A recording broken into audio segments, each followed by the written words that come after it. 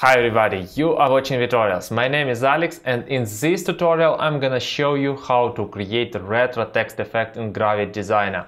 The main advantage of this effect that you can create it once and apply it again and again via shared style. If you enjoyed this video, don't forget to give us some pop, subscribe to my channel and share it with your friends. So let's get started with retro text effect here in Gravit Designer. So I'm now in Gravit Designer 1920 by 1080 new document, and I'm gonna grab type 2 and type retro, and let's change the typeface. Navigate to your typeface web fonts and type Holtwood. I'm gonna apply it here. It's a very nice slab serif font, and let's change the size of this typeface to 300. I also want to apply auto sizing here, and let's change the color of this font to this hexadecimal value 9B2525. Looks very nice. Let's add some borders here. Click on this plus sign. I'm gonna navigate to white and increase the border weight to 8 pixels. And now I'm gonna apply 3 effects in order to convert it to retro. First effect is called Long Shadow. So go to the More, Shadow, Long Shadow. Click on this fade slider to disable the fade. Set the opacity to 100%. Set the length of your long shadow to 50. And change the color first to the fill. And let's make it less bright. This looks very nice. Now I'm gonna add some noise. So go to the More, Adjust, Noise. I'm gonna set it to 0.15 and click on this bullet near the airball icon, and from drop down menu apply it only to fill. Very nice. Now let's add inner shadow.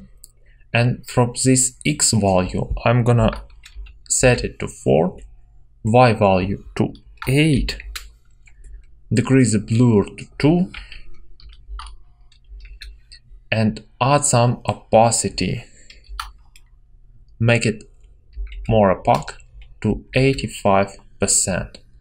And now it looks way off because we need to apply it only to fill. So again, from this bullet, set it to only to the fill.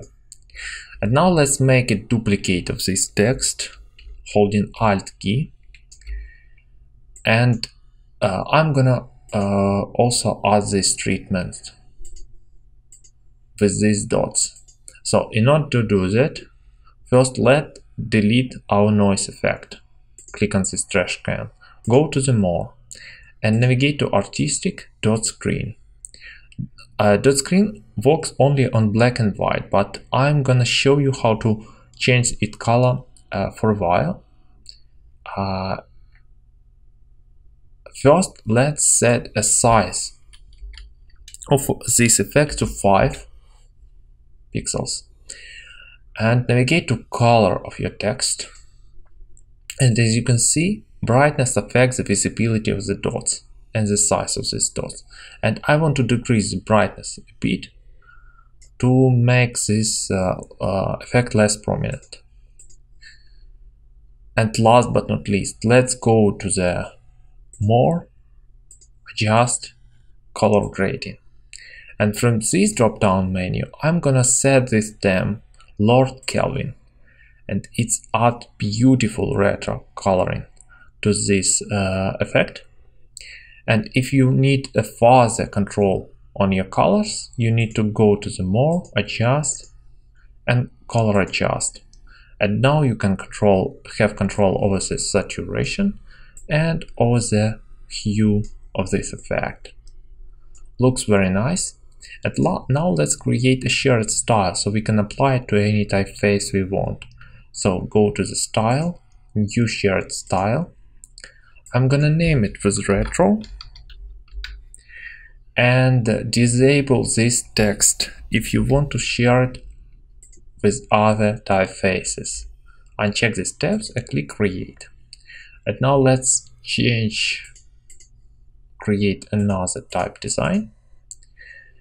I'm gonna size it with 60 pixels and I change the font. I'm gonna set it to Academic M54. And for this typeface, I'm gonna navigate to the retro and apply retro effect. Now it looks way off because we need to increase first. I wanna apply to auto. And next we need to change the color of our text because, as I mentioned earlier, color affects the brightness, affects the size and visibility of your dots. So, and this is how you can create adjustable live retro text effect in Gravit Designer. If you enjoy this tutorial, do not hesitate to give a thumb up, subscribe to my channel and share it with your friends. I want to thank you for following to the end. Have a nice day.